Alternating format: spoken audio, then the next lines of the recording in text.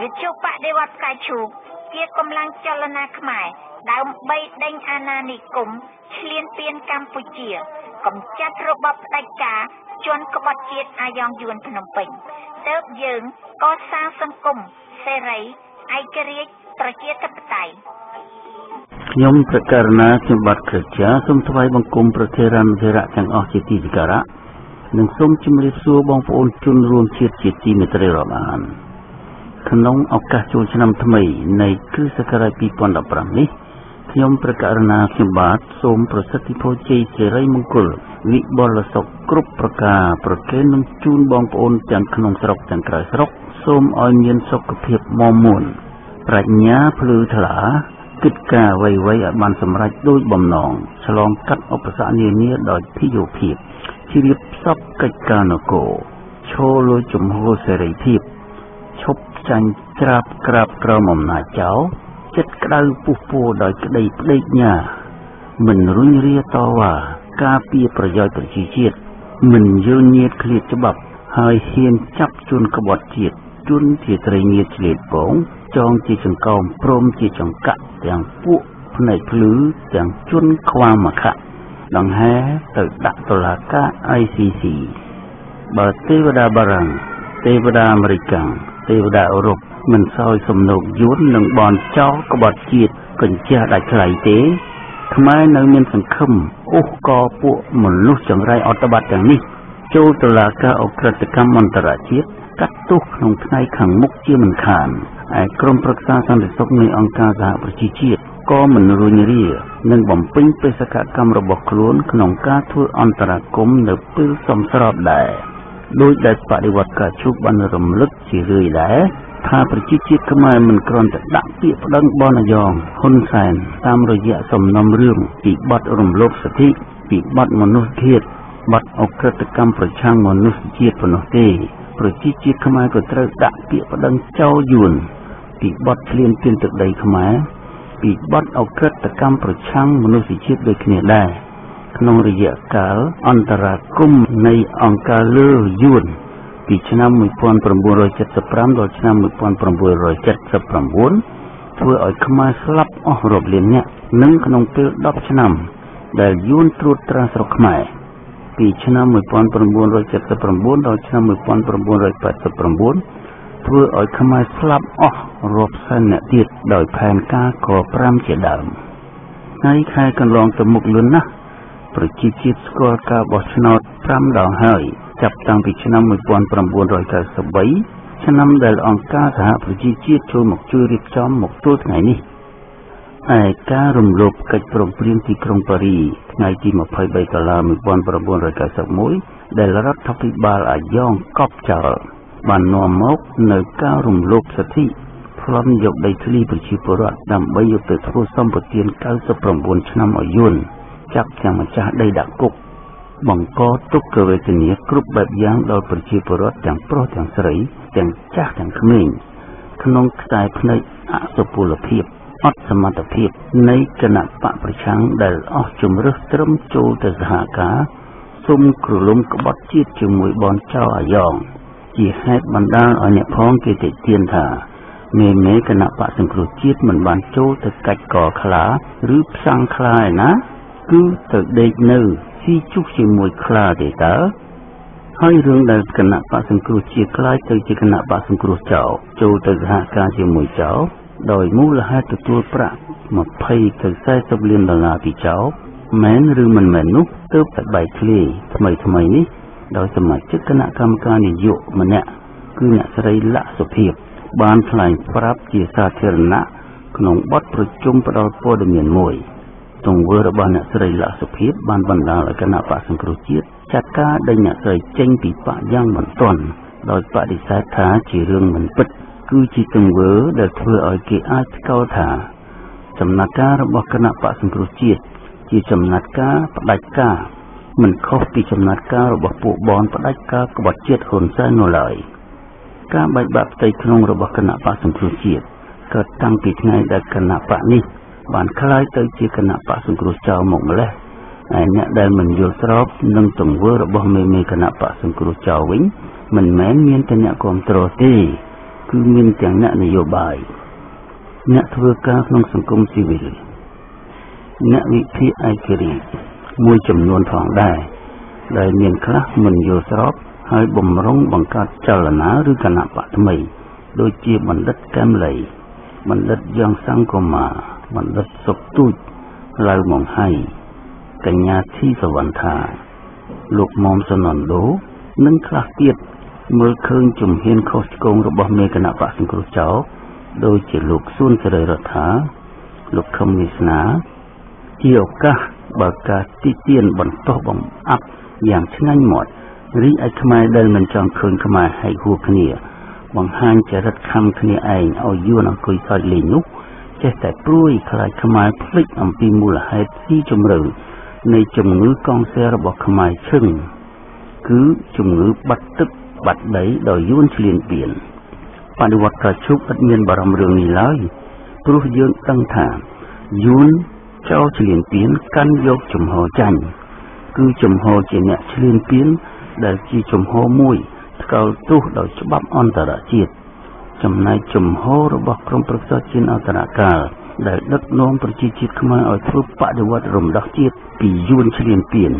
ជាជំហរដែលសហគមន៍អន្តរជាតិនិងអង្គការសហប្រជាជាតិគ្រប់គ្រងគឺជាជំហរឈ្នះជំហររបស់ពួកបនចោរអាយ៉ងក្បត់ជាតិហ៊ុនសែនជាជំហរនៃជនរំលោភសិទ្ធិជំហរនៃជនផ្ដាច់ការជាជំហរដែលទាំងសហគមន៍អន្តរជាតិទាំងអង្គការសហប្រជាជាតិស្គាល់ទោសគឺជាជំហរចាញ់ចំណែកជំហររបស់ក្រមប្រឹក្សាជាតិអន្តរកាលដែលដឹកនាំប្រជាជាតិខ្មែរឲ្យធ្វើការបដិវត្តបដូររបបបដូរអ្នកដឹកនាំផ្ដាច់ការពារសិទ្ធិសេរីភាពប្រជាពលរដ្ឋការពារសិទ្ធិលំនៅឋានសិទ្ធិជំនឿសាសនាការពារវប្បធម៌ប្រជាជាតិដើម្បីលទ្ធិប្រជាធិបតេយ្យជាជំហរឈ្នះមិនអាចប្រៀបធៀបនឹងជំហរចរចាចុះចូលនិងចុះចាញ់របស់គណៈបកសង្គ្រោះចោលបានទេ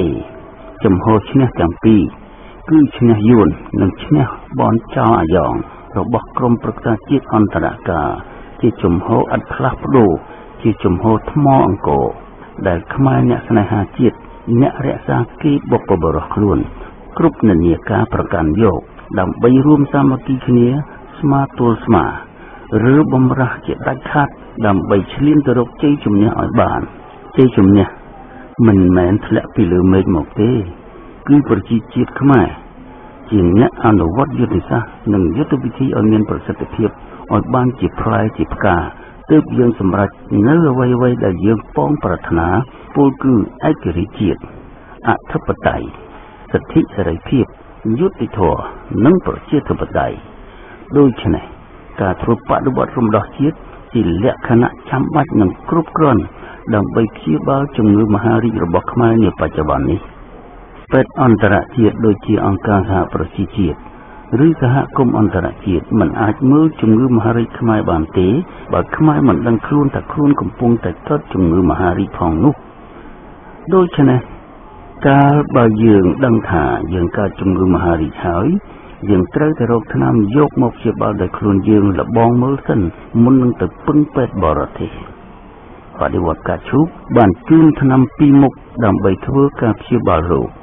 ថ្នាំពីរមុខនេះជាយុទ្ធសាស្ត្រពីរខុសគ្នាយកមកធ្វើការអនុវត្តក្នុងកាលវេលាខុសគ្នាតាមដំណាក់ទី1គឺដំណាក់យុទ្ធសាស្ត្រអហិង្សាគឺការប្រើគ្រប់មធ្យោបាយដើម្បីឲ្យអង្គការសហប្រជាជាតិសហគមន៍អន្តរជាតិប្រទេសហត្ថលេខីនៃកិច្ចព្រមព្រៀងប៉ារីសថ្ងៃទី23ដុល្លារ1991ចោលយួនឈ្លានពាននិងបនអាយ៉ងនៅកម្ពុជាសើរើកិច្ចព្រមព្រៀងនេះឡើងវិញជាពិសេសឲ្យចោលយួននិងបនអាយ៉ងមុខនៅសន្ធិសញ្ញាឆ្នាំ1979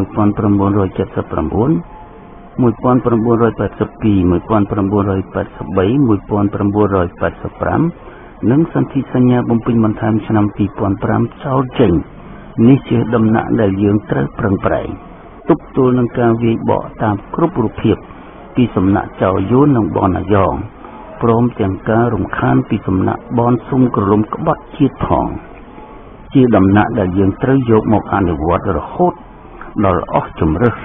ព្រោះបើបានជោគជ័យគឺយើងមិនបាច់ចាយធនធានមនុស្សច្រើនឡើយដំណាក់ទី2គឺជាដំណាក់ប្រឈមមុខនឹងសត្រូវដោយប្រើហិង្សាទៅមកគឺចាំបាច់ត្រូវតែប្រើអាវុធប្រហារគ្នាគឺជាសង្គ្រាមចេញមុខដែលយើងគួររកមធ្យោបាយជៀសវាងប៉ុន្តែបើជៀសវាងមិនបានគឺចាំបាច់ត្រូវតែយកមកអនុវត្តឲ្យបានដូចដំណាក់ទី1ដែរដើម្បីប្រឈមនឹងស្ថានភាពជៀសមិនរួចយើងត្រូវតែគិតគូររៀបចំមធ្យោបាយនិងវិធីបង្ការទុកជាមុនដែរគឺរៀបចំជាមូលនិធិបំរុងធ្វើជាសង្គ្រាមទ្រង់ទ្រាយធំក៏ដូចជាបំរុងទុកធ្វើសង្គ្រាមបែបឧទាមក្រុងដែរក្នុងកាលៈទេសៈនិងបរិបទនេះយើងនៅតែបន្តដំណាក់កាលទី1ទៅមុខទៀតដោយពង្រឹងក្រុមប្រឹក្សាជាតិអន្តរកាលទទួលបន្ទុកខាងកិច្ចការបរទេសទទួលបន្ទុកខាងកិច្ចការមហាផ្ទៃទទួលបន្ទុកខាងកិច្ចការសង្គមគិច្ចទទួលបន្ទុកខាងកិច្ចការហិរញ្ញវត្ថុលក្ខណៈឲ្យបានជាចាំបាច់ជាបណ្ដាសូមបងប្អូនជនរួមជាតិប្រញាប់អញ្ជើញចូលក្នុងជួរក្រុមប្រឹក្សាជាតិអន្តរកាលឲ្យបានច្រើនគ្នា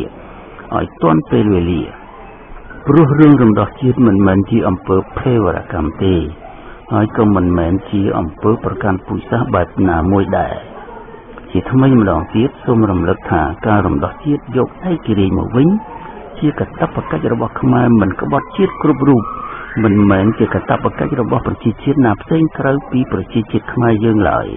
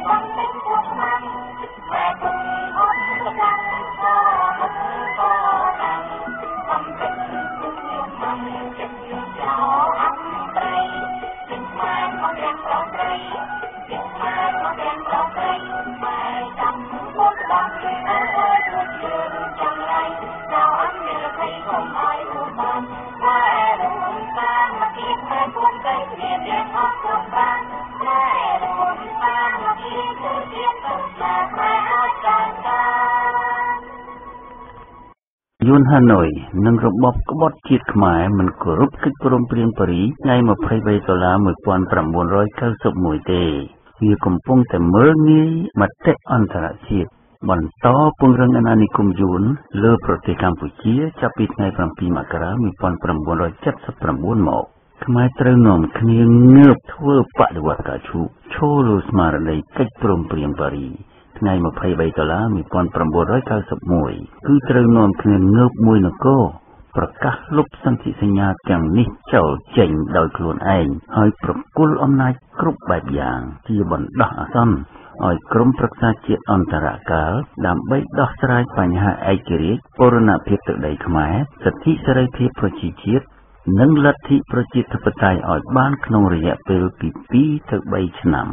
ការរំដោះប្រទេសពុំមែនជាអំពើភេរវកម្មទេហើយក៏ពុំមែនជាការប្រកាន់ពូជសាសន៍ណាមួយដែរសូមជនរួមជាតិស្ដាប់ការវិភាគរបស់លោកអ៊ូចោលដូចតទៅជំរាបសួរបងប្អូនជនរួមជាតិដែលស្ដាប់វិទ្យុបដិវត្តផ្កាឈូកទាំងក្នុងស្រុកទាំងក្រៅស្រុកថ្ងៃ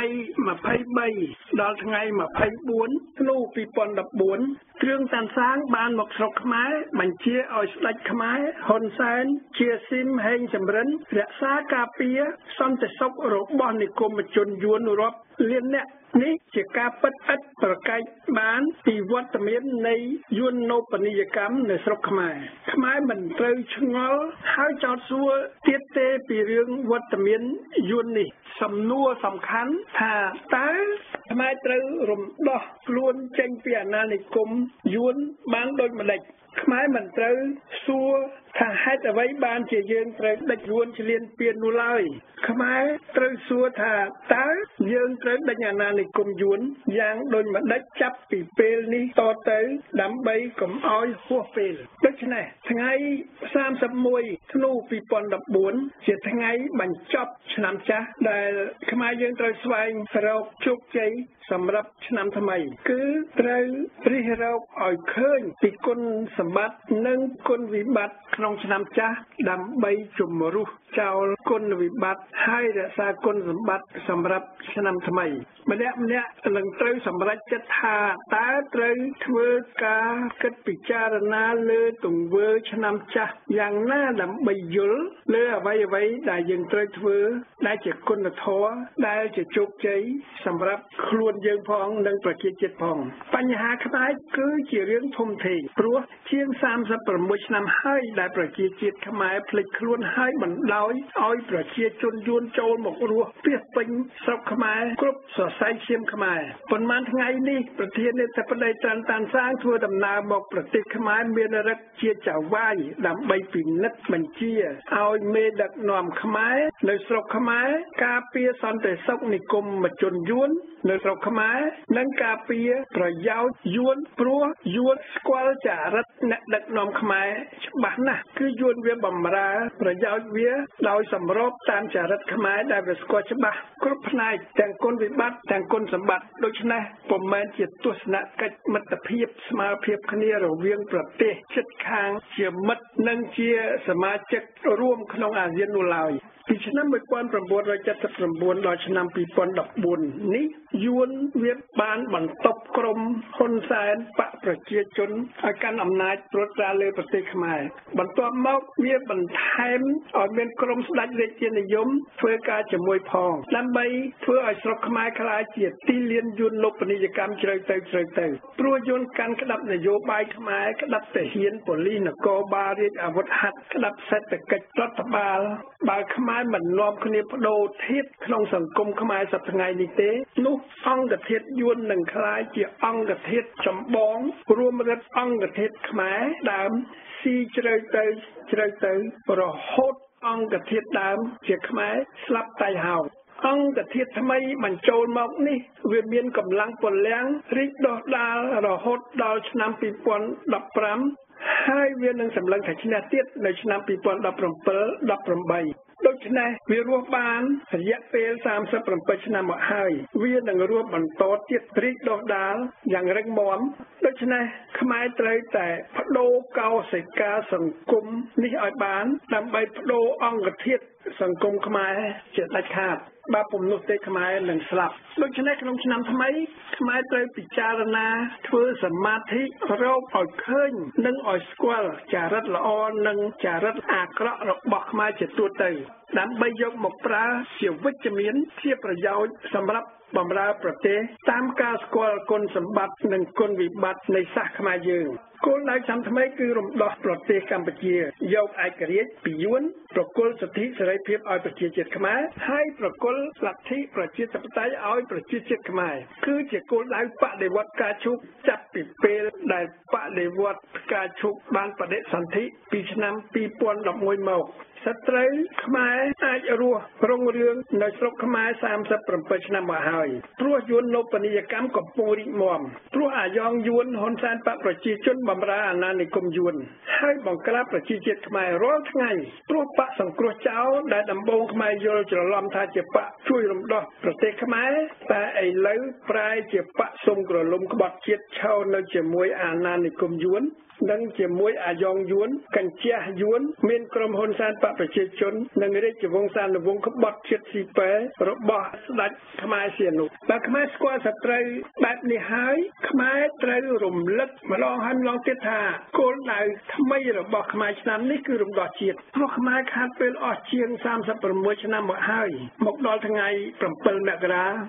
2015នេះដូច្នេះខ្មែរត្រូវនាំគ្នាវាយប្រហារយួននៅលើទឹកដីខ្មែរឲ្យចេញពីស្រុកខ្មែរនេះជាគោលដៅទី1គោលដៅទី2ខ្មែរត្រូវនាំគ្នាវាយប្រហារយួននៅលើឆាកអន្តរជាតិគោលដៅទី3ខ្មែរត្រូវនាំគ្នាវាយប្រហារខ្មែរណាដែលធ្វើជាខ្ញុំកញ្ចេះយួនដោយប្រយោលក្តីដោយផ្ទាល់ក្តីដូចជាបកប្រជាជនក្បត់ជាតិហ៊ុនសែននិងបកសង្គ្រោះចោលសមរង្ស៊ីកាន់សខាជាដើមទាំងនេះគឺជាករណីយកិច្ចខ្លីៗស្របច្បាប់ស្របតាមសិទ្ធិមនុស្សជាតិស្របតាមច្បាប់អន្តរជាតិនិងច្បាប់ប្រជាជាតិហើយខ្មែរត្រូវតែ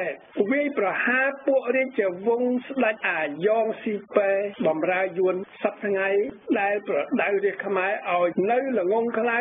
នៅតែភ្លើជឿលើរាជវង្សស្ដេចដែលតាមពិតគឺជាទីងងគឺជាសត្វជ្រូកនាំគ្នារស់ត្រេកត្រអាលបោកប្រាស់គណៈបកនានាហើយរស់ក្រោម មអំណាចគណៈបកប្រជាជនយួនខ្មែរត្រូវនាំលៀបបង្រួមលក្ខណៈជាតិគ្រប់ទីព្រោះដើម្បីជោគជ័យរួមគឺជាជោគជ័យនៃប្រទេសគឺជាជោគជ័យនៃប្រជាជាតិខ្មែរដូច្នេះខ្មែរត្រូវជ្រើសរើសអ្វីដែលជាករណីយកិច្ចយកមកបំពេញហើយធ្វើឲ្យបានជោគជ័យទាំងអស់គ្នាហើយខ្មែរត្រូវតែសម្រេចចិត្តបោះចោលទង្វើណាដែលខ្លួនមិនត្រូវធ្វើព្រោះវានាំឲ្យខាតពេលឧទាហរណ៍ប្រជាជាតិខ្មែរមិនត្រូវសម្រួលជាមួយយួនព្រោះយួនវាមានចរិតអាក្រក់ប្រហើនបន្តបោកប្រាស់ខ្មែររហូតខ្មែរស្លាប់គឺជាច្រើនលើកច្រើនសារណាស់មកហើយនៅក្នុងប្រវត្តិសាស្ត្រហើយយួនអត់ដែលមានវិបដិសារីបន្តិចបន្តួចទេសៀនុខ្លួនឯងស្ដេចឈួតពីលបាននិយាយចំសារភាពរួចមកហើយថាយួនជាសត្វក្រពើចំពោះគាត់និងក្រពើចំពោះរាជខ្មែរតែសៀនុខ្លួនឯងនិងរាជវង្សមិននាំគ្នារើបំរាស់តស៊ូសុខចិត្តងាប់និងបណ្ដោយឲ្យរាជខ្មែរស្លាប់ជាមួយព្រោះទីបំផុតសីហនុរត់ទៅងាប់ដល់សែនថោកទៀតនៅទីក្រុងប៉េកាំងប្រទេសចិន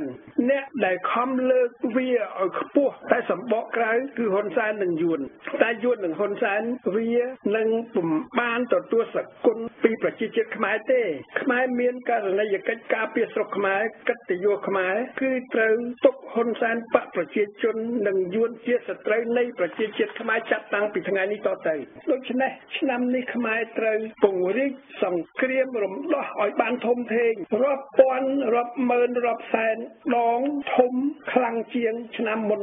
ព្រោះយើងចូលក្នុងឆ្នាំទី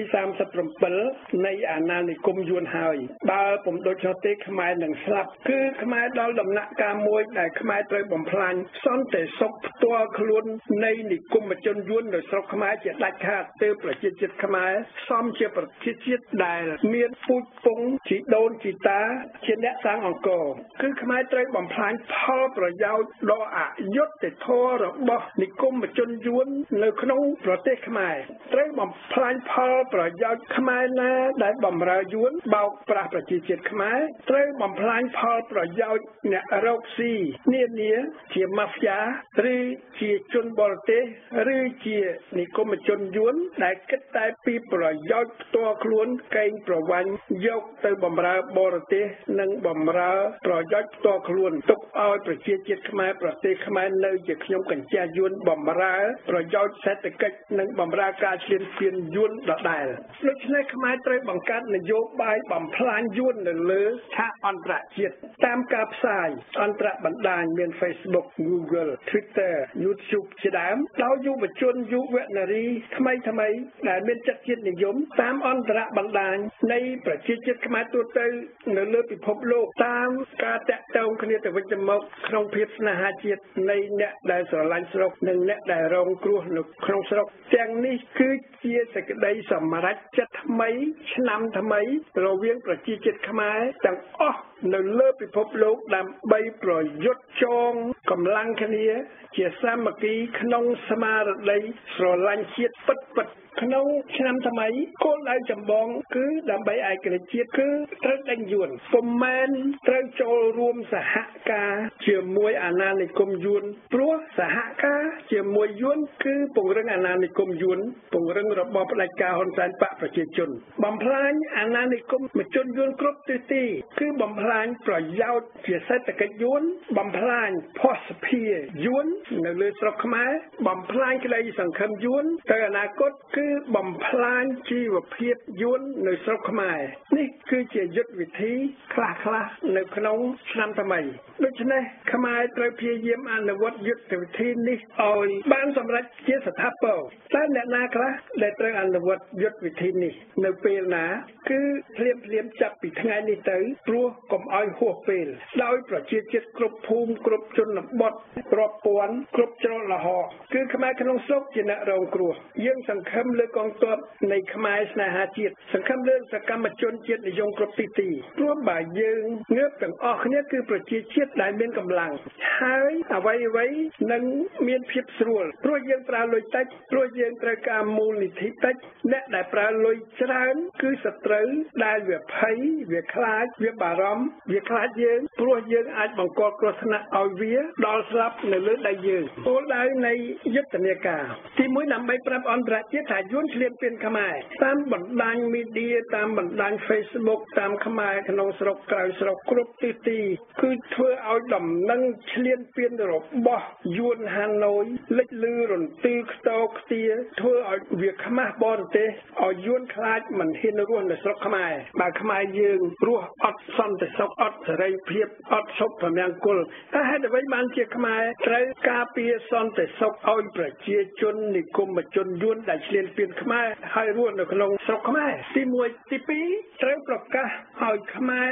ក្នុងស្រុកនិងអន្តរជាតិថាស្ដេចខ្មែរវានាំគ្នាធ្វើជាខ្ញុំកញ្ជះបំរើអាណានិគមយួនបានន័យថាស្ដេចសីហមុនីសពថ្ងៃទីងមងចោលម៉ាសៀតជាស្ដេចបំរើពង្រឹងអាណានិគមយួនបំផ្លាញសុភមង្គលប្រជារាស្ត្រខ្មែរខ្លួនឯងមិនដឹងមិនឮពីទុក្ខវេទនាខ្មែររស់ត្រេកត្រអាលជាមួយគ្រួសារក្នុងតណ្ហាតាមការបំផ្លាញថវិកាជាតិបំរើយួននូបនីយកម្មខ្មែរសប្តាហ៍ថ្ងៃចេះគិតពិចារណាដូច្នេះខ្មែរមិនត្រូវសំងំមិនងើបដេញខ្មែររាជវង្សថោកទាបក្បត់ជាតិទុកវាឲ្យមានឱកាសមានលទ្ធភាពរស់ស្រួលជួយពង្រឹងអាណានិគមហើយរស់ដូចជ្រូកដោយសាររដ្ឋខ្មែរចិញ្ចឹមវានោះឡើយព្រោះយួនវាអាចបំពុលបរិយាកាសខ្មែរនៅសតវត្សទី21នេះក៏ដោយសារតែរាជខ្លះនៅស្រឡាញ់ស្ដេចដើម្បីឲ្យខ្មែរជាទូទៅនៅបម្រើយួនទី3ប្រាប់អន្តរជាតិថា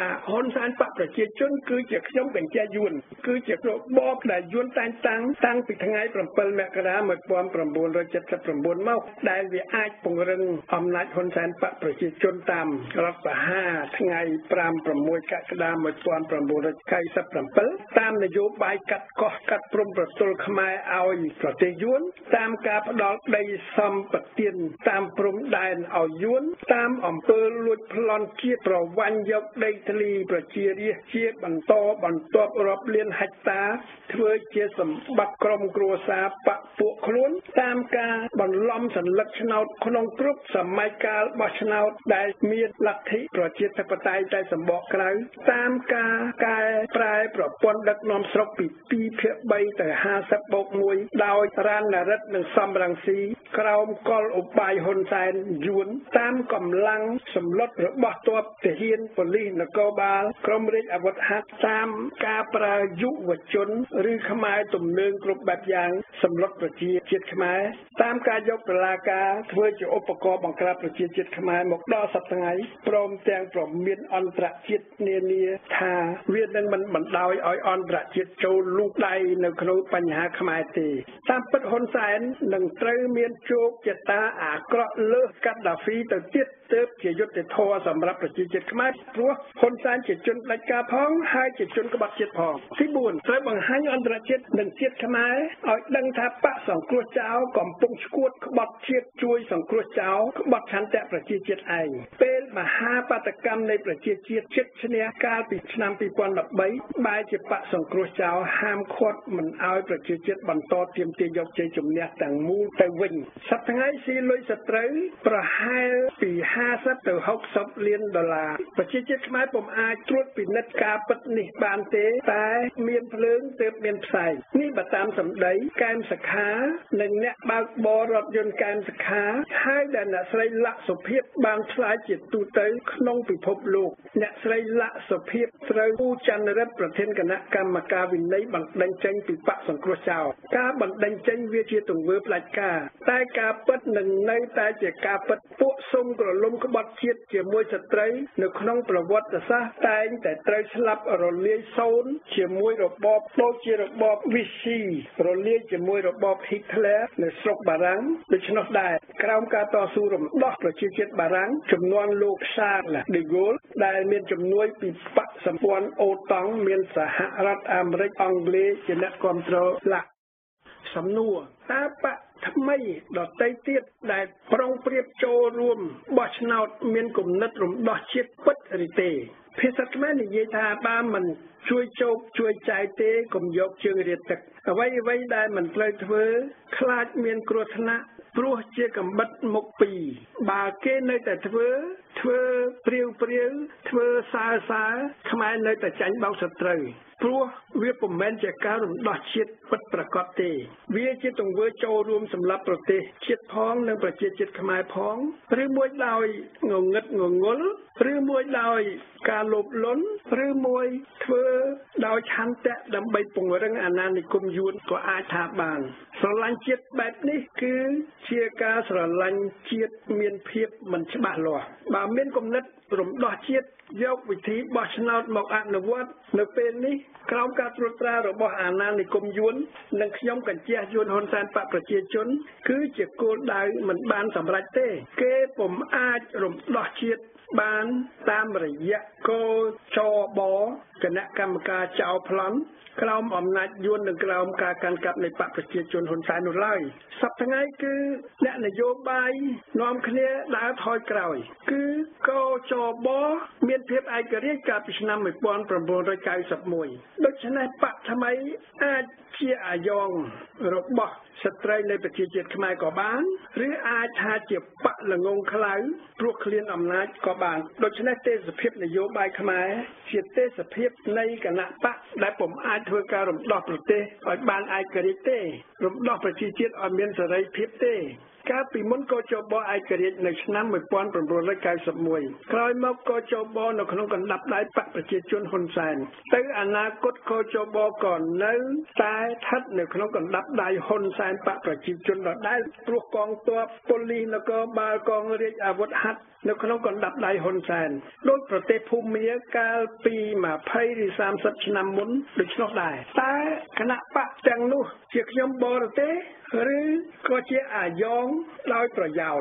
អាយ៉ងឬខ្ញុំឬមិនខ្ញុំបរទេសវានឹងគ្មានប្រសិទ្ធភាពវាជាការលេងសើចវាជាការនាំឲ្យខាតពេលសម្រាប់រំដោះប្រទេសជាតិនិងប្រជាជាតិខ្មែរព្រោះអនាគតនឹងប្រាប់ច្បាស់ពិតប្រាកដពីអាណានិគមយួនរឹងមាំបន្តទៀតតែអនាគតជាអ្វីដែលប្រជាជាតិខ្មែរមិនអាចរងចាំបានព្រោះអនាគតនឹងផ្ដល់ប្រយោជន៍ឲ្យនិគមជនយួនដែលហូរជារៀងរាល់ថ្ងៃហូរពីព្រំប្រទល់ខ្មែររហូតដល់ព្រំប្រទល់សៀមព្រោះសត្រូវយួនវាប្រើគ្រប់មធ្យោបាយគឺបំបាក់ផ្ទៃក្នុងបំបាក់បកសង្គ្រោះចោលលាបពណ៌ក្រមលោកខំវាសនាបង្កាច់បង្ខូចក្រមសួនសេរីរដ្ឋាដៀលថ្មាស់ក្រមលោកមុំសំណងដូបង្កើតការសង្ស័យលើក្រមលោកកែមលីតែទាំងនេះចង់ឬមិនចង់គឺប្រជាជាតិខ្មែរដែលរងគ្រោះបន្តស្លាប់ព្រោះគ្មានជំនួយពិតប្រាកដពីក្រមណាមួយគឺជាអបាយកលយួនតាមរយៈបកប្រជាជនយួនហ៊ុនសែនដែលសប្តាហ៍ថ្ងៃគេជាអ្នកមានលុយជាមហាសេដ្ឋីនៅថ្ងៃណាមួយគឺយួនអាចក្តាប់លើកម្ពុជាជ្រៅទៅដើម្បីឲ្យប្រជាជាតិខ្មែរបំរើវាដូច្នេះតាមមធ្យោបាយបោះឆ្នោតខ្មែរនឹងបន្តរស់ក្រោមអំណាចយួនរហូតបើខ្មែរបានឯករាជ្យហើយនោះប្រជាជាតិខ្មែរនឹងនាំគ្នាបោះឆ្នោតឲ្យបកណាក៏បាន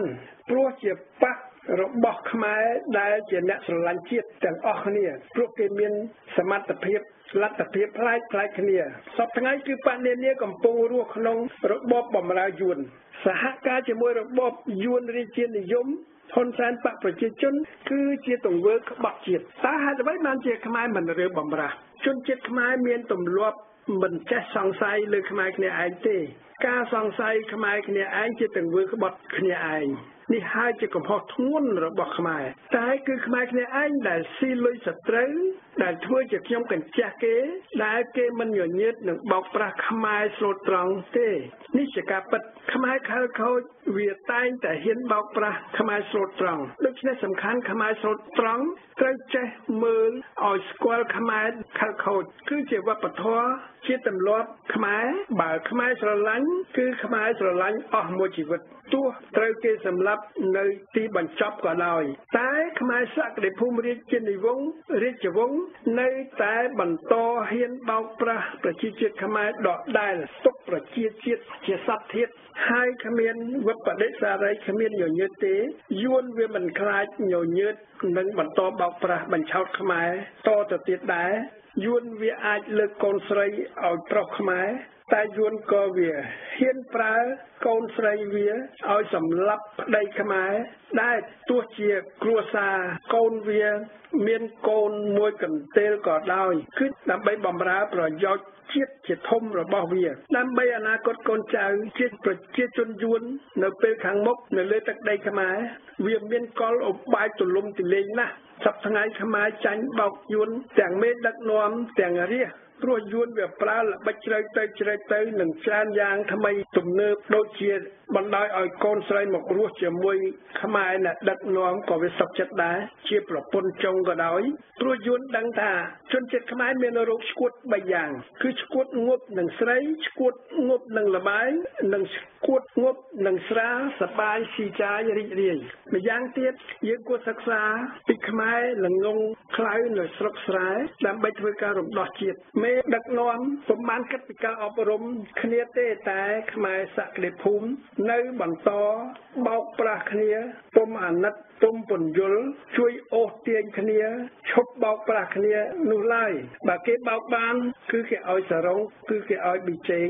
បើគេបោកប្រាស់ដោយប្រជាពិធដ្ឋគឺគេនឹងបន្តដូចហ៊ុនសែនបកប្រជាជនខ្ញុំយួនបោកប្រាស់សេរីភាពប្រជាជាតិខ្មែរនៅស្រុកស្រែចំការដើម្បីបម្រើនយោបាយខ្ញុំកញ្ជះបកប្រជាជននេះដែរហ៊ុនសែនបកប្រជាជនយកខ្មែរអ្នកខ្សែធ្វើជាមូលដ្ឋានសម្រាប់បោកបម្រើមហិច្ឆតាក្បត់ជាតិរបស់គេដើម្បីបម្រើយួនជាការធម្មតា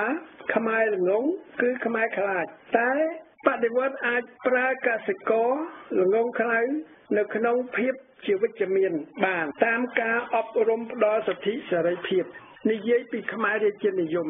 គឺជាសត្វដេរឆានព្រោះប្រជាជាតិពុំដែលអាចអប់រំចិត្តរបស់គេបានទេប្រជាជាតិខ្មែរត្រូវរំលាយក្រុមមនុស្សដែលចិត្តបាត់ពូជនេះចោលព្រោះជាខ្មែរក្បត់ជាតិតាំងពីចំនួនសៀអនុមកជារាជវង្សខ្មែរត្រេកត្រអាលតាមប្រពៃណីហើយជាខ្មែរឆ្អិនក្បាលស៊ីក្បាលឆ្អិនកន្ទុយស៊ីកន្ទុយក្នុងតណ្ហាខ្វះសិលធម៌ឧទាហរណ៍សៀអនុអាចសេពសន្តវៈជាមួយម្ដាយមីងឯងនិងជាមួយប្រពន្ធអ្នកដតីដូចជាប្រពន្ធរដ្ឋមន្ត្រីនានាមិនរើមុខរដ្ឋមន្ត្រីចាស់ខ្លះបិទភ្នែកដើម្បីរក្សាបុណ្យស័ក្តិមុខងារសក្តិភូមិលោកថាឆ្កួត3ឆ្កួតមួយនឹងស្រីឆ្កួតមួយនឹងស្រាឆ្កួតមួយនឹងលបាយអំពើពាលាដូច្នេះពួកគេមិនដែលគិតពីអនាគតវែងឆ្ងាយនៃជាតិទេគឺគេបានពឹងបរទេសដើម្បីបម្រើអំណាចផ្ទាល់ខ្លួនគឺពឹង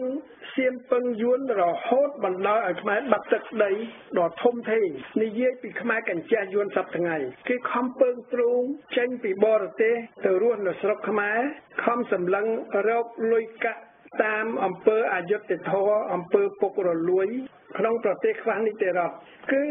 ស្វែងរកលទ្ធសការៈពីប្រជាជាតិតាមគ្រប់មធ្យោបាយខ្លះទទួលអំណាចជាឧត្តមសេនីយ៍ថោកទាបសុកចិត្តក្បត់ជាតិបន្ត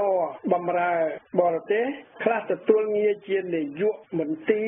នាយកការិយាល័យផ្លិចកិត្តិយសខ្មែរជាតិខ្មែរសុកចិត្តបោះបង់ចោលនៅឧត្តមគតិក្បត់ខ្មែរអ្នកជាតិនិយមនានាដើម្បីផលប្រយោជន៍ផ្ទាល់ខ្លួនអាចយកការសម្ងាត់ជាតិទៅប្រាប់សត្រូវយួនហើយគិតតែបម្រើប្រយោជន៍ផ្ទាល់ខ្លួនប្រយោជន៍យួនទាំងនេះព្រោះតែខ្មែរល្ងងខ្មែរក្រខ្មែរភ្លើខ្មែរសក្តិភូមិចំណែកខ្មែរខ្លះដែលគិតតែពីរកស៊ីចំណេញគ្រប់កលៈទេសៈនាំគ្នាភ្លេចប្រយោជន៍ជាតិខ្វះមនសិការជាតិ មិនគិតពីរំដោះជាតិទោះជាបម្រើអាណានិគមយួនចិនក៏ធ្វើដែរ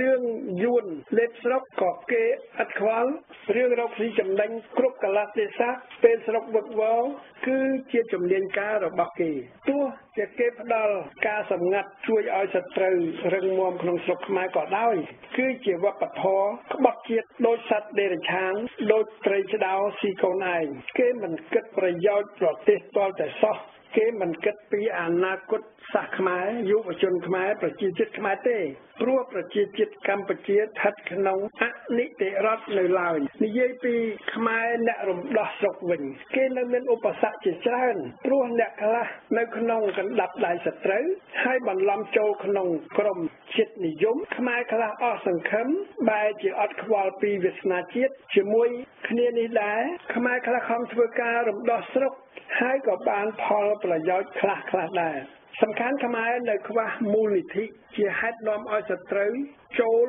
កកកកាយផ្ទៃក្នុងនៃក្រុមរំដោះបានយ៉ាងងាយដូចជាករណីថោងសារ៉ាតនៃបកប្រជាជនយួនអាចយកលុយមកជួយបកសង្គ្រោះចោល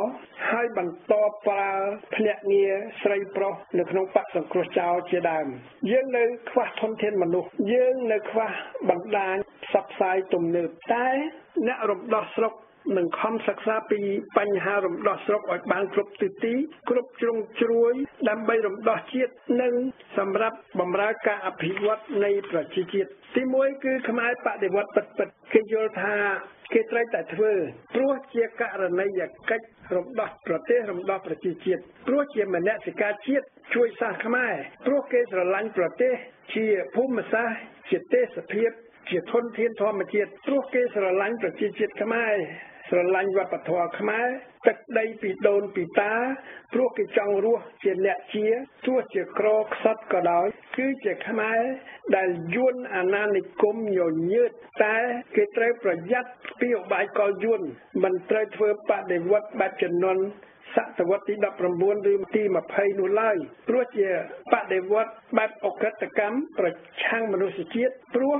ឧបាយកលយួននៅតែដដែលក្រោមរូបភាពថ្មីក្រោមរូបភាពសម័យទំនើបដូច្នេះខ្មែរបដិវត្តនៅអន្តរជាតិគេមានជីវភាពស្រួលទាំងក្មេងទាំងចាស់តែគេនៅមានចិត្តសាមគ្គីជាមួយខ្មែរជាទូទៅគេអាចជួយជាមូលនិធិជួយជាប្រាជ្ញាជួយជាសកម្មភាពរំដោះជួយជាកម្លាំងជួយតស៊ូជាជំនួយសេដ្ឋកិច្ចដូច្នេះយើងត្រូវទុក 40% ជាវិភាគទាននៃជ័យជំនះពីខ្មែរនៅបរទេសហើយ 60% ទៀតគឺជាវិភាគទាននៃជ័យជំនះនៃប្រជាជាតិខ្មែរនៅក្នុងស្រុកសំខាន់គឺការទុកចិត្តគ្នាសាមគ្គីគ្នាស្រឡាញ់គ្នាទៅវិញទៅមកឥតងាករេកត្តានៃក្តីសង្ឃឹមខ្មែរក្នុងស្រុកព្រោះសប្តាហ៍មានអ្នកចេះដឹងច្រើនព្រោះគេចង់រស់ក្នុងកិត្តិយសគេតាមទាន់សភាពការជាតិនិងអន្តរជាតិគេចង់រស់ក្នុងសេចក្តីថ្លៃថ្នូរគេចង់ឲ្យខ្មែររស់ក្នុងរបបសេរីឯករាជ្យប្រជាធិបតេយ្យក្នុងសាមគ្គីភាពដូច្នេះគេត្រូវតែតស៊ូតាមសមត្ថភាពរបស់គេបើគេយល់ច្បាស់មានយុទ្ធវិធីល្អហើយមានប្រសិទ្ធភាពគេអាចធ្វើឲ្យអាណានិគមយួនខ្លាចភ័យដកខ្លួនចេញពីស្រុកខ្មែរបានយ៉ាងពិតប្រាកដខ្មែរជាកងទ័ពជាទាហានជាប៉ូលីសជានគរបាលជាកម្លាំងធំព្រោះគេនៅមានចិត្តជាតិនិយមភាគច្រើនគេនៅស្នេហាជាតិគេនៅប្រកាន់ទ្រឹស្ដីថាបើមិនជួយជោគជួយចៅកុំយកជើងរៀតទឹកគេតាំងចិត្តនៅជាកូនចៅនៃប្រជាជាតិខ្មែរដដែលជាការប្រសើរបើយួនឈ្លានពានវាដឹងថាកងទ័ពខ្មែរនៅស្រឡាញ់ប្រទេសនិងប្រជាជាតិខ្មែរព្រោះអ្នកជាតិនិយមអាចហ៊ានលះបង់គ្រប់បែបយ៉ាងដើម្បីការពារជនជាតិខ្មែរនិងដេញចោលឈ្លានពានយួនបើយួនញញើតព្រោះឃើញភាពស្នេហាជាតិនៃកងកម្លាំងខ្មែរនោះយួននឹងសម្រេចចិត្តដកទ័ពថយពីប្រទេសកម្ពុជាក្រៅពីនេះយើងមានខ្មែររងគ្រោះដីធ្លីជាកម្លាំងព្រោះគេគ្រប់គ្រងបដិវត្តដែលគេសង្ឃឹមថានឹងអាចដោះស្រាយបញ្ហាខ្មែរបានជ្រៅជ្រះព្រោះគេសង្ឃឹមលើការរៀបចំរដ្ឋ សាជាថ្មីគ្រប់ផ្នែកដើម្បីឲ្យរដ្ឋខ្មែរមានលក្ខណៈដោយរដ្ឋនានាក្នុងពិភពលោកព្រោះជាបដិវត្តន៍ល្អ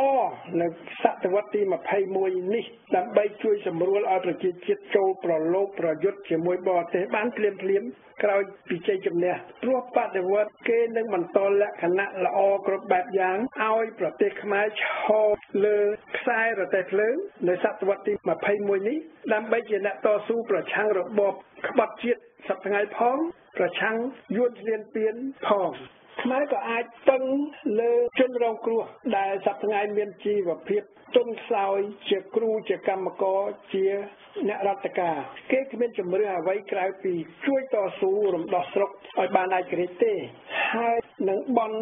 ជួយកសាងស្រុកឲ្យក្លាយជាស្រុកនីតិរដ្ឋបើស្រុកមានអភិវឌ្ឍក្នុងយុត្តិធម៌សេចក្តីសង្ឃឹមថាជីវភាពសេដ្ឋកិច្ចរបស់គេរុងរឿងគេនឹងចូលរួមជាសកម្មក្នុងបដិវត្តផ្កាឈូកទោះជាគេត្រូវរងចាំជោគជ័យនៅពេលយូរបន្តិចក៏ដោយបើពួកគេមិនងើបទេនោះខ្មែរនឹងក្របានទទួលជោគជ័យព្រោះបដិវត្តន៍ពិតគឺដោះចេញពីគំនិតប្រាជ្ញានៃអ្នកស្នេហាជាតិជាមូលដ្ឋានក្នុងរដ្ឋបាល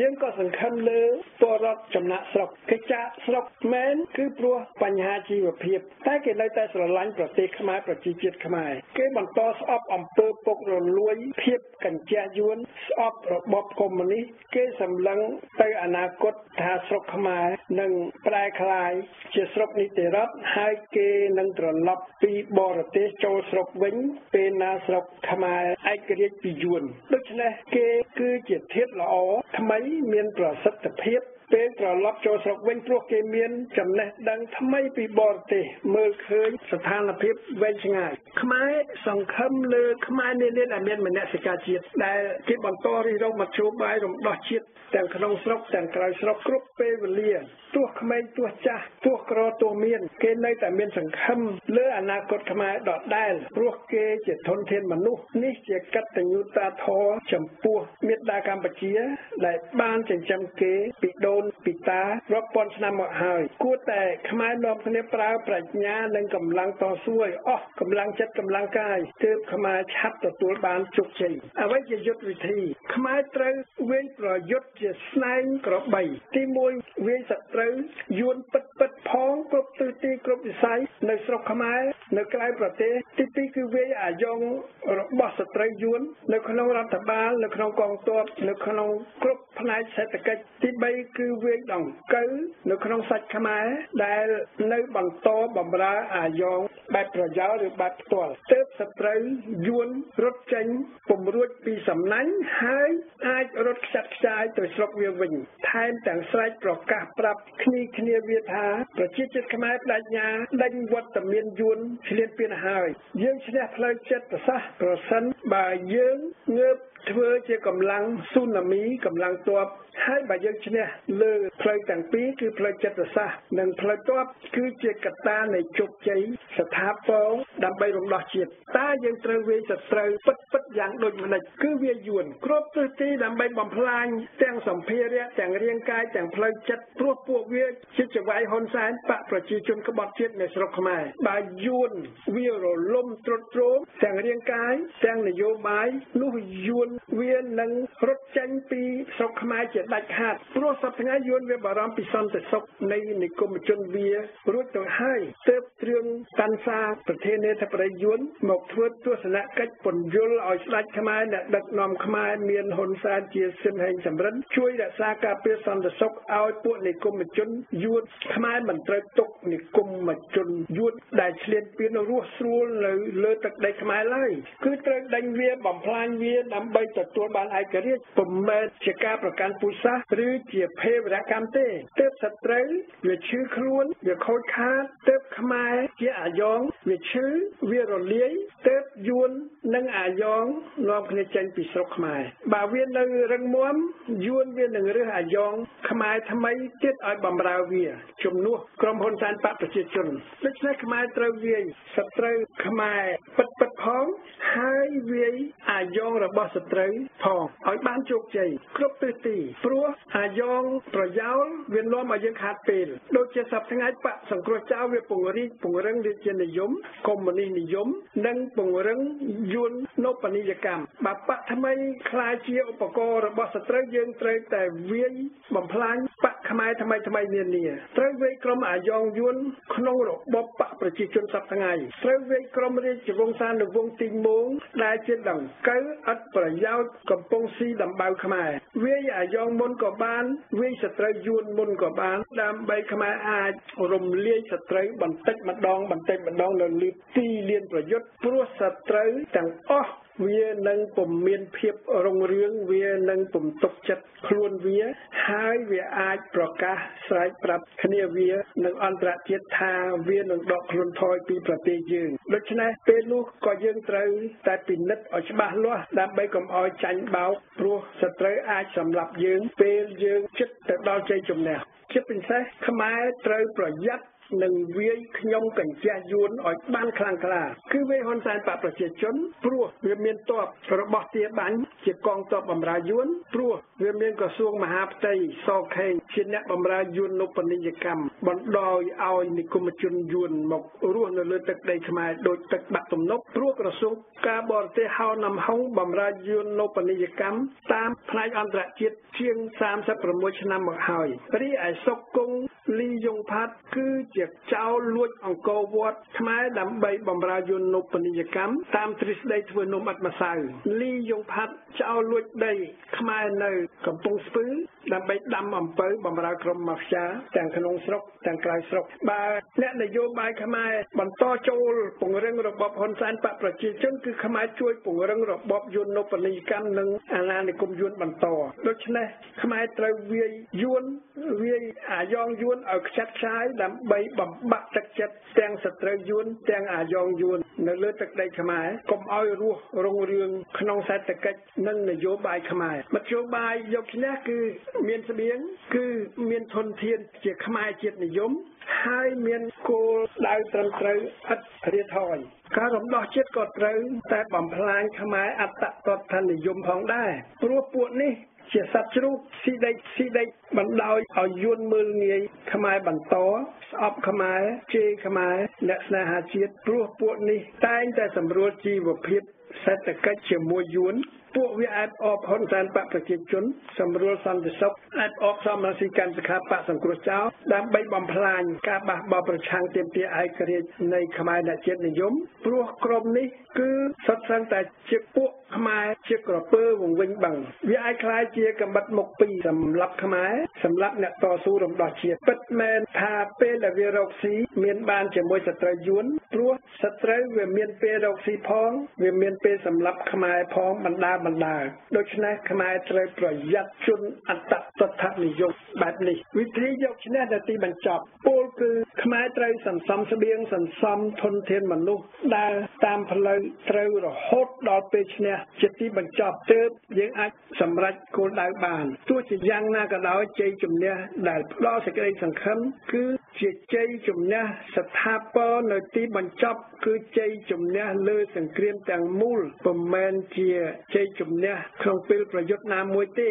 Gagner la guerre et non gagner un combat ខ្មែរត្រូវកំឡាយភាពកំសោយរបស់ជាតិខ្មែរឲ្យទៅជាភាពខ្លាំងជាវិជ្ជមានត្រូវប្រើភាពខ្លាំងរបស់ប្រជាជាតិខ្មែរដើម្បីបញ្ចប់សង្គ្រាមយកឈ្នះជាស្ថាពរសម្រាប់ប្រជាជាតិខ្មែរត្រូវស្គាល់ធម្មជាតិសត្រូវដើម្បីវាយបំបាក់សត្រូវយួនវាកំសាកតាមធម្មជាតិរបស់វាតែវាមានចរិតបោកប្រាស់ខ្មែរបើខ្មែរឈប់ល្ងងហើយក្លាហានយួនវានឹងរត់ចេញពីស្រុកខ្មែរឃ្លាបនេះបើខ្មែរចេះតស៊ូហើយដេញយួនទាំងអស់គ្នាដោយហិង្សាឬដោយអហិង្សាខ្មែរត្រូវតែបំផ្លាញកម្លាំងសត្រូវនិងបកពួកវាឲ្យខ្សោយទាំងផ្នែកនយោបាយទាំងផ្នែកសេដ្ឋកិច្ចទាំងផ្នែកកម្លាំងទ័ពទាំង ផ្នែកចិត្តសាស្ត្រហើយត្រូវពង្រឹងកម្លាំងឈ្នះរបស់ខ្មែរគ្រប់ទិសទីបន្តិចម្ដង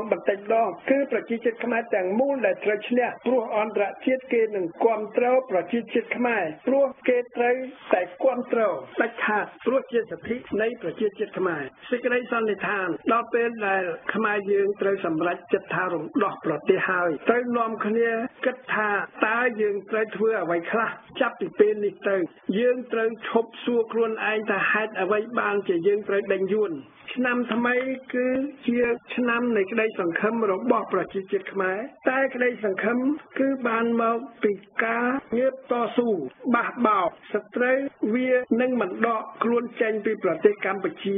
ដោយងាយនោះឡើយត្រូវចេះធ្វើវិជ្ជមាននុបនីយកម្មនៃភាពកំសោយរបស់យើងជាប្រជាជាតិក្នុងការតស៊ូដោយយុទ្ធវិធីដែលផ្ដល់សេចក្តីសង្ឃឹមឲ្យខ្មែរជាបញ្ចប់បំផុសវិជ្ជមានពីកម្លាំងនិងពីភាពកំសោយក្នុងការប្រយុទ្ធរបស់យើង Positive les forces et les faiblesses de notre lutte យុទ្ធវិធីយកឈើវាចធ្វើជាកង់យកឈើត្រង់ធ្វើជាកម្មគឺជាយុទ្ធវិធីសាមគ្គីភាពយោគយល់គ្នាគ្រប់ស្រទាប់គ្រប់វណ្ណៈសង្គមហើយត្រូវសិក្សាឲ្យច្បាស់និងឆ្លៀតយកការពិសោធន៍នានាដើម្បីជាប្រយោជន៍គឺដកស្រង់ពីភាពខ្លាំងនិងភាពកំសោយនៃសត្រូវយួនឈ្លានពានដើម្បីកុំឲ្យខាតកម្លាំងក្នុងការវាយបង្ក្រាបឥតទិដៅខ្មែរត្រូវវាយឲ្យចំចំណុចខ្សោយផងវាយបង្ក្រាបចំណុចខ្លាំងនៃសត្រូវផងគឺជាការធ្វើឲ្យសកម្មជនខ្មែរមានទំនុកចិត្តលើសមត្ថភាពនៃខ្មែរអ្នកជាតិនិយមគ្រប់ទិសទីគឺសេចក្តីសង្ឃឹមដែលធ្វើឲ្យយើងបន្តការតស៊ូដើម្បីទទួលបានសេរីភាពទើបខ្មែរមានលទ្ធភាពអនុវត្តលទ្ធិប្រជាធិបតេយ្យគឺខ្មែរត្រូវតែដេញយួនពីស្រុកខ្មែរឲ្យបានជាដាច់ខាតត្រូវបំផ្លាញប្រយោជន៍និគមជនយួនឈ្លានពាននានាគ្រប់បែបយ៉ាងនៅស្រុកខ្មែរគឺបំផ្លាញប្រយោជន៍ជនក្បត់ជាតិនិងជនឈ្លានពានសុំកលុំក្បត់ជាតិកុំឲ្យស្គាល់ជីវភាពរុងរឿងព្រោះគឺជាស្ថានភាពអាចពង្រឹងសត្រូវយួនឲ្យរស់នៅរឹងមាំក្នុងប្រទេសខ្មែរឆ្នាំថ្មីខ្មែរអ្នកតស៊ូត្រូវតែបដិញ្ញាយកជ័យជំនះពីសត្រូវឈ្លានពានយួននិងពីអាយ៉ងក្បត់ជាតិបម្រើយួនទោះជាអាយ៉ងផ្ទាល់ជាអាយ៉ងប្រយោលក៏ដោយជាបញ្ចប់គឺធ្វើយ៉ាងណាកុំឲ្យយួនមានសន្តិសុខមានសុភមង្គលមានចិត្តចង់រស់នៅស្រុកខ្មែរព្រោះវាជាជនឈ្លានពានដើម្បីឲ្យវាសម្រេចចិត្តដកវត្តមានវាចេញពីស្រុកខ្មែរជាស្ថាពរទើបប្រជាជាតិខ្មែរអាចកសាងមូលដ្ឋានឯករាជ្យមូលដ្ឋានសិទ្ធិសេរីភាពមូលដ្ឋានលទ្ធិប្រជាធិបតេយ្យដើម្បីប្រទេសកម្ពុជានិងប្រជាជាតិខ្មែរជាមុនទើបយើងគោរពច្បាប់អន្តរជាតិច្បាប់ប្រទេសច្បាប់សហគមន៍អាស៊ានជាក្រោយជោគជ័យដែលខ្មែរយើងកសាងបន្តិចម្ដងហើយទទួលបាននៅទីបញ្ចប់វាល្អប្រសើរជាជាងភាពប្រញាប់ប្រញាល់ហើយវានឹងអាចមានភាពវិជ្ជមានសម្រាប់ប្រទេសនិងប្រជាជាតិខ្មែរជាស្ថាពរទៅអនាគតដូច្នេះខ្មែរត្រូវមានការប្រយ័ត្នគ្រប់កាលៈទេសៈក្នុងដំណើរឆ្ពោះទៅរកការរំដោះប្រទេសនិងរំដោះប្រជាជាតិយើងអាចទុកអ្នកតស៊ូជាមិត្តនៅពេលណាយើងរួបរวมគ្នាតស៊ូរំដោះជាតិនៅក្នុងគ្រាក្រលំបាកនៅក្នុងទុក្ខវេទនាទើបយើងអាចធ្វើឲ្យពួកក្បត់ជាតិអស់លទ្ធភាពបន្តក្បត់បន្តយកអាសាជួយគ្រប់គ្រងសត្រូវឈ្លានពានឲ្យបន្តអាណានិគមនៅស្រុកខ្មែរគឺជាការសែនលំបាកណាស់តែពុំមែនជាការហួសពីសមត្ថភាពនៃប្រជាជាតិខ្មែរទាំងមូលទេព្រោះវាជាសិទ្ធិនៃប្រទេសខ្មែរនិងប្រជាជាតិខ្មែរបើខ្មែរម្នាក់ជឿលើសមត្ថភាពផ្ទាល់ខ្លួននិងសមត្ថភាពរួមមានចិត្តស្មោះត្រង់រវាងគ្នានឹងគ្នានោះប្រទេសខ្មែរនិងប្រជាជាតិខ្មែរនឹងទទួលបានឯករាជ្យប្រជាជាតិខ្មែរនឹងទទួលបានសិទ្ធិសេរីភាពប្រកបដោយលទ្ធិប្រជាធិបតេយ្យបដិវត្តការជោគអាចឈ្នះបានឆាប់បើខ្មែរក្បត់ទាំងអស់ឈប់ឈួតឈប់ភ្លើឈប់បម្រើបរទេសនិងឈប់គិតពីប្រយោជន៍ផ្ទាល់ខ្លួនមួយរយៈសិនហើយនាំគ្នាចូលរួមជួយរំដោះប្រទេសជាមួយអ្នកស្នេហាជាតិនានាក្នុងកិត្តិយសទាំងអស់គ្នាយើងនឹងធ្វើឲ្យយួនឈ្លានពានខូចខាតជាដំណំបើយួនវាមិនសម្រេចចិត្តចេញដោយស្រួលទេយើងនឹងធ្វើ ធ្វើការចរចាបើយួនសុខចិត្តប្រគល់អ្វីៗដែលយើងទាមទារគឺឯករាជ្យបូរណភាពទឹកដីសិទ្ធិសេរីភាពនៃប្រជាជាតិខ្មែរនិងលទ្ធិប្រជាធិបតេយ្យនៅប្រទេសកម្ពុជាជ័យយោសាមគ្គីភាពរវាងខ្មែរនិងខ្មែរជ័យយោឯករាជ្យជាតិកម្ពុជាជ័យយោក្រុមប្រឹក្សាជាតិអន្តរកាលជ័យយោលទ្ធិប្រជាធិបតេយ្យបដិវត្តការឈូកសូមប្រសិទ្ធិពរឲ្យប្រជាជាតិខ្មែរគ្រប់ទិសទីសម្រេចបានគោលដៅទាំងអស់ខាងលើនេះជាស្ថាពរនៅក្នុងឆ្នាំ2015ជម្រាបលាបងប្អូនជនរួមជាតិដែលស្ដាប់វិទ្យុបដិវត្តការឈូកទាំងក្នុងស្រុកទាំងក្រៅស្រុកសូមអរគុណ